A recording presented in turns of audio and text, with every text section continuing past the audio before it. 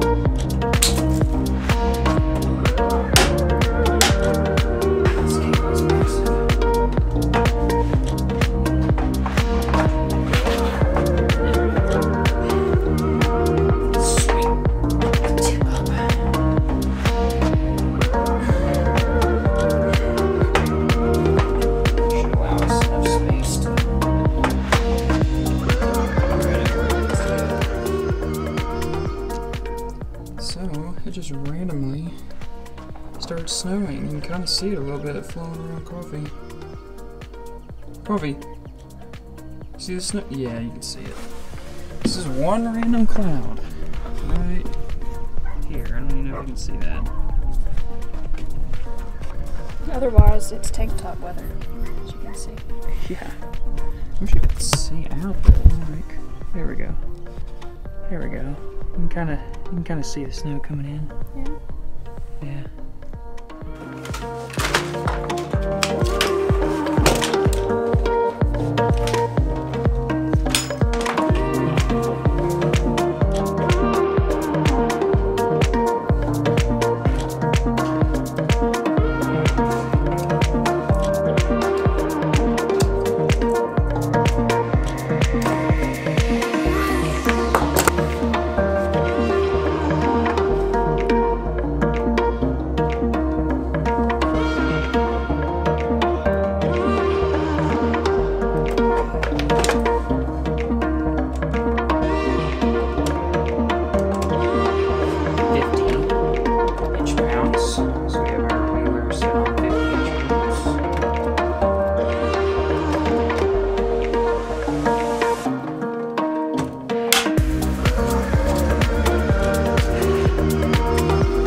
This S-curve really makes it easier getting these thick cables on here.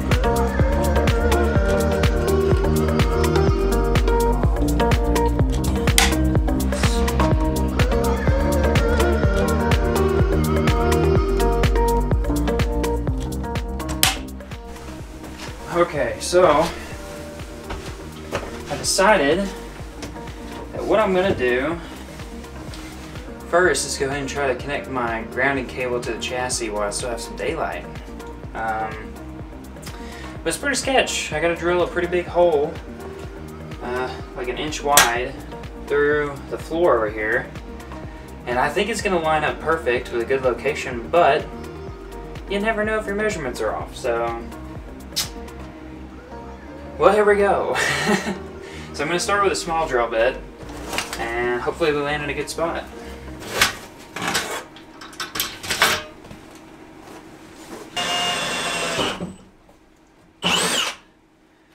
Alright, I see daylight down there.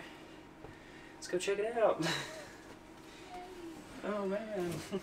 Alright, so I am under here, and this is right behind the passenger side tires.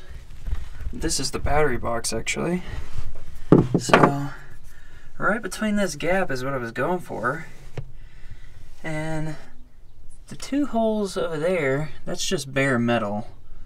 There's no holes there, but this one is the one I drilled, so it's a good perfect location for connecting to somewhere right here on this frame, right here.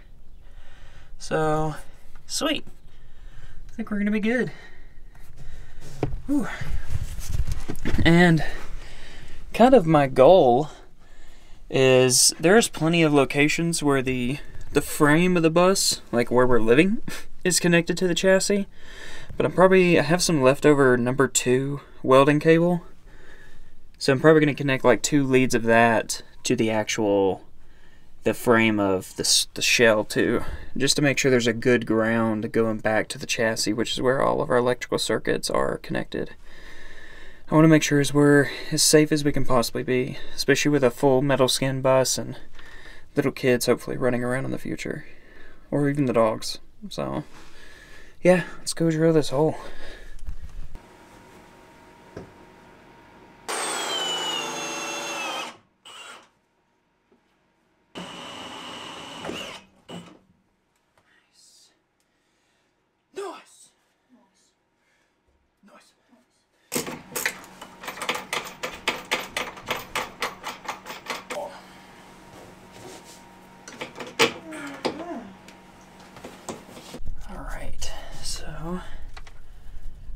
This should be able to come over and connect to the frame right there. So it's actually a perfect length. I almost made it. Got it too short. So yeah. Yep. So let me go get a wire brush so I can grind that part down a little bit and get the paint off. And then we'll drill a hole and then get a bolt up in there.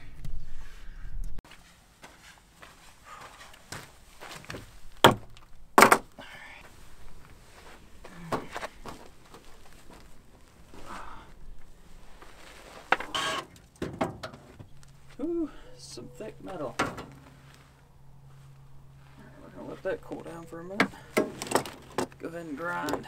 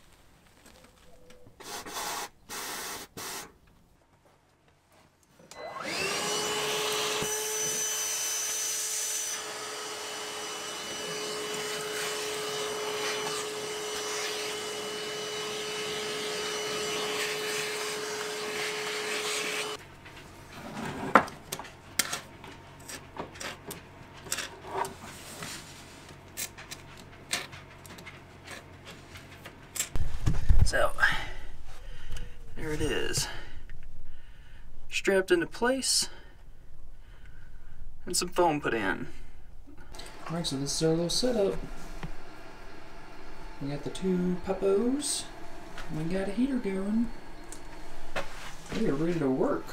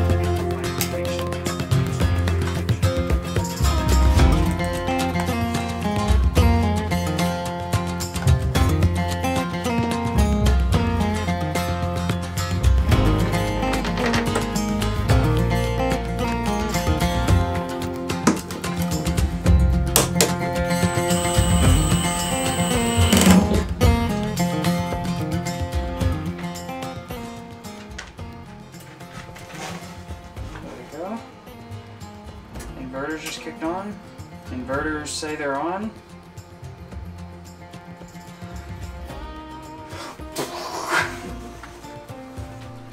So we have our inverters are working. We got a small draw from the batteries for the idle wattage of these both of these inverters. Wow. It's pretty incredible. Let's just check our main leads. So we got 120 at one line, 120 at the other, and 240 across both lines. Okay, so I'm very happy with the progress we've made today.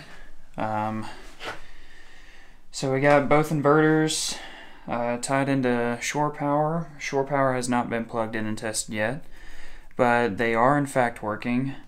The batteries, Link's distributor, the shunt, inverters are all tied to the servo, and the servo is working on the monitor.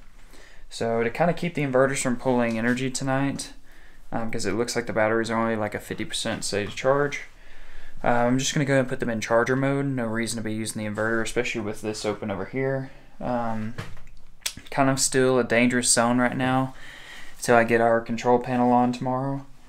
So yeah, tomorrow we're going to try to plug into shore power, make sure that it can accept shore power properly, and we can work with dog bone connectors for standard 15 and 30 amp connections. And yeah, I'm super excited to test that, and then I'm going to try to wire in one breaker. I have a external outlet that I'll show you tomorrow that I'm going to wire up near where our fridge is going to go, and we're going to hopefully order a fridge in before our trip in a few weeks to Germany. So I'm super excited. Honestly, now that it's powered on, this wasn't so bad, really. I just was super nervous because of how expensive this system is, but it really wasn't that bad.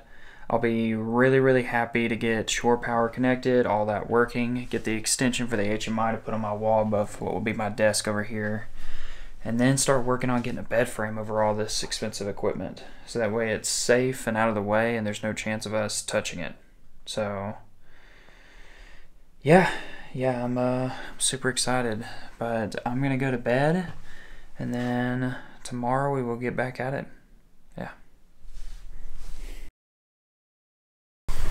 Okay, so it's even colder today, and now the snow is really coming down. Yeah, it looks beautiful, but yeah, it's snow. So letting the dogs use the bathroom, and then we're all gonna come in here, hang out in the bus because it's gonna be warmer in here, and we're gonna focus on figuring out how to get this shore power working. So here we go.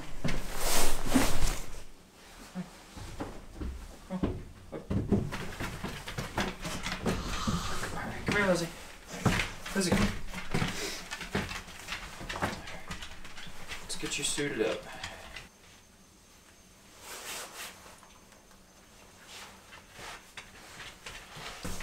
Okay, you wanna go outside and play? Alright, good.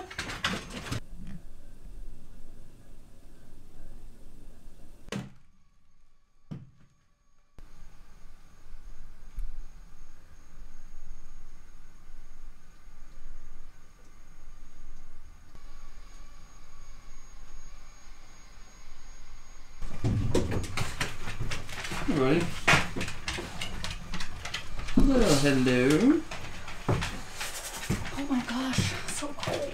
Yeah, and snowy. It's snowy. Ah. My life source.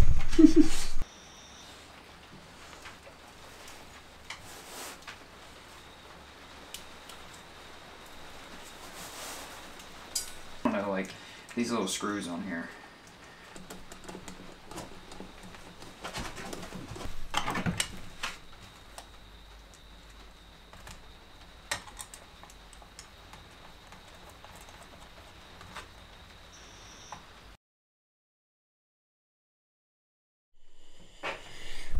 All right, good afternoon. It is next weekend. Yeah, I don't even remember what happened last weekend, but I never closed the video out. We were kind of in a hurry. We only had one day. Yeah. You worked, was it Saturday or Sunday? It was Saturday. You worked Saturday, and same this weekend. Yeah. Today's Sunday, you worked Saturday. So, I mean, it only makes sense since you only had one day to combine the two videos. Yeah, we're going to combine these two. So, but that's okay. Last weekend, you were running into an issue with shore power. Yeah. And that's kind of where we ended it. It got really dark, and we couldn't use the power for the lights, so basically it was completely dark in here anyways. You couldn't see anything, so no point in really getting the camera out. Yeah. So today we're going to try to figure out what's going on with the shore power.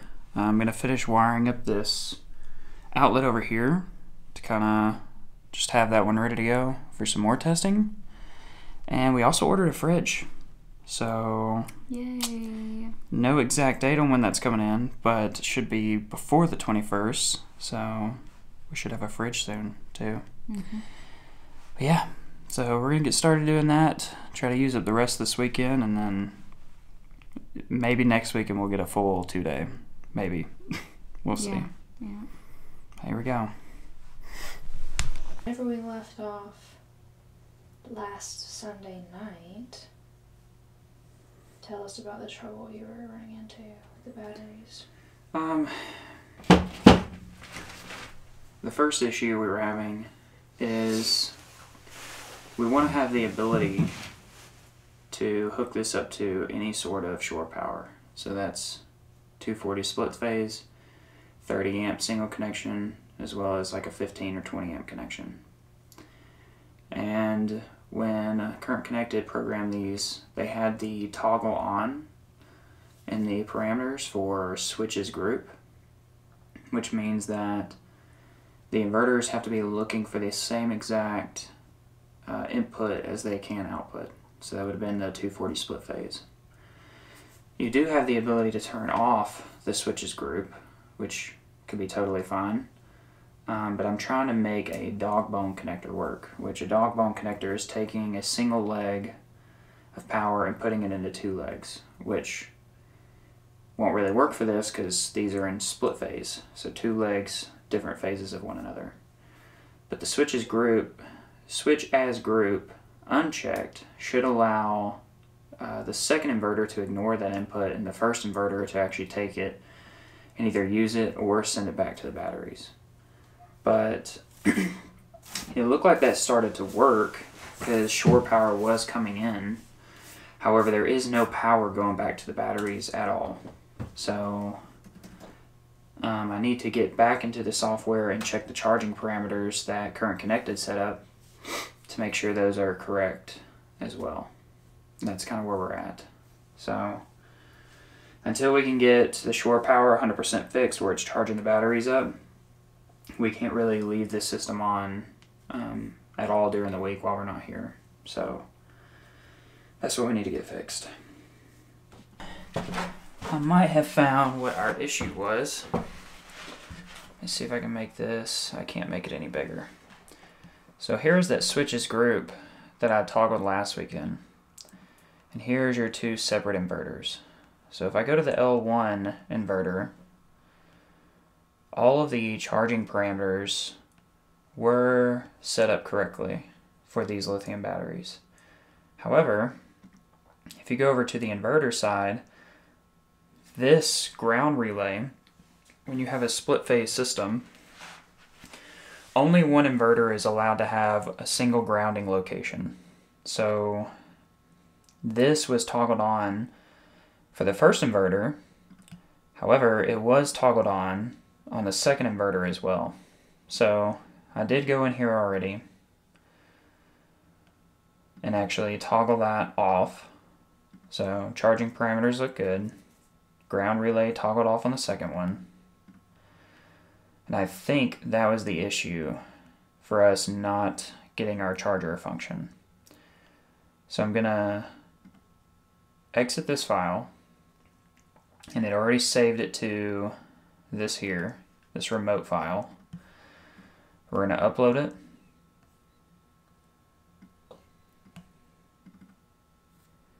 We're gonna let that configure.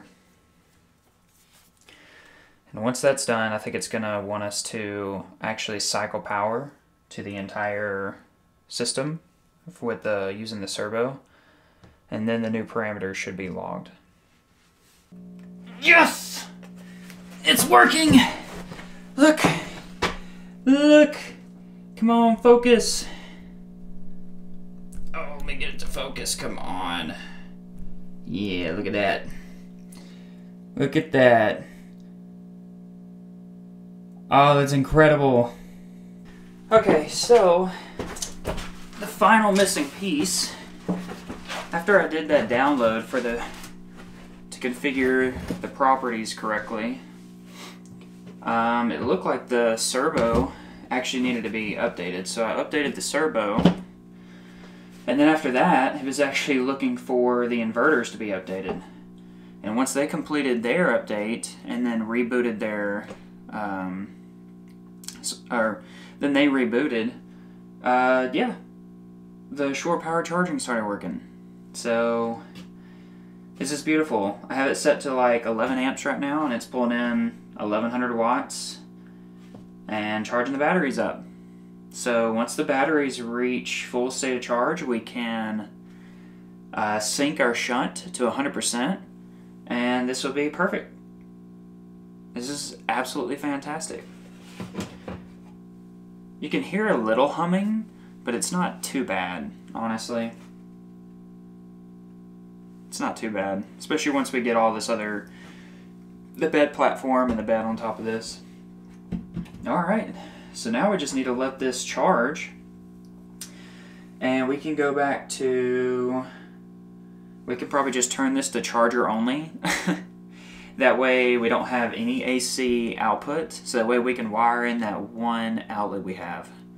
So, and we can do some tests there too. So I'm going to try to swap this to only charger only.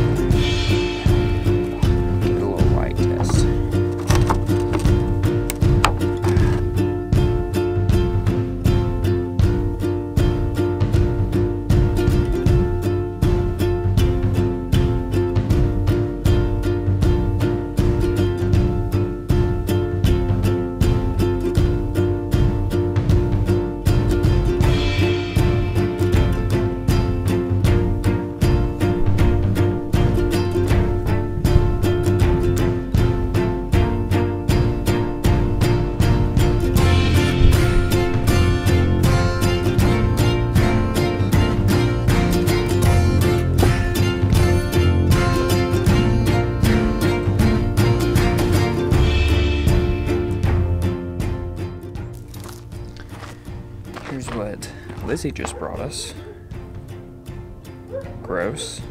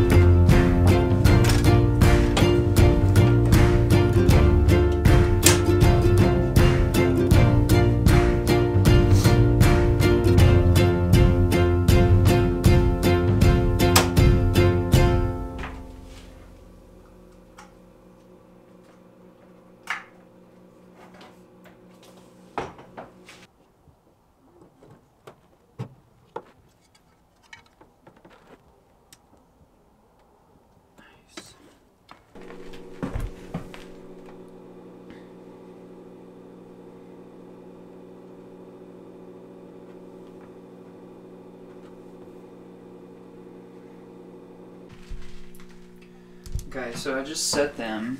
I just set the shunt at 100%. It's still charging because the float voltage doesn't trigger until 57.6 volts.